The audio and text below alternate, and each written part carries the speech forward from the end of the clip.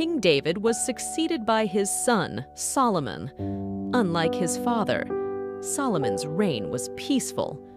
Once, as Solomon slept, God spoke to him. He asked, "What would you like me to give you?" "O Lord, I am a young ruler," said Solomon. "Give me wisdom so that I can rule justly." God said, "I am pleased with your words. I will give you wisdom greater than any king who had walked this earth. Along with it, I will also give you honor and riches." It came true with time. Solomon was the richest and wisest king across the kingdoms. One day, two women disputing over a baby came to his court.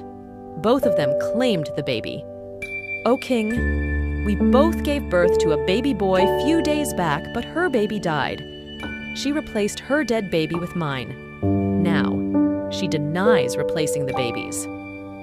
"She is lying," said the other woman. "This baby is mine."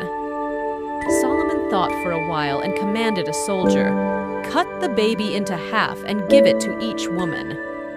Hearing this, the first woman cried, "No, my king, let this woman have the child." But the other woman said, "No, cut the baby into two. Give the baby to the woman who is against the killing, for she is the mother of the child," said Solomon. The woman praised Solomon while the courtiers were stunned. Soon, tales of Solomon's wisdom spread far and wide.